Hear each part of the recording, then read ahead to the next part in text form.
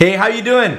There's no live stream today as I'm on the road, but I thought I would try to make it up with a quick Fusion 360 tip. Let's check it out. So, all familiar with the sketch menu inside of Fusion 360. Well, if you go in and you create a spline, let's just place a couple of spline points right here, just like that. The spline handles you get in here is by default what is called tangent spline handle. You can actually, if you right click on the spline handle, you can deactivate it. That just brings kind of like the spline handle gone.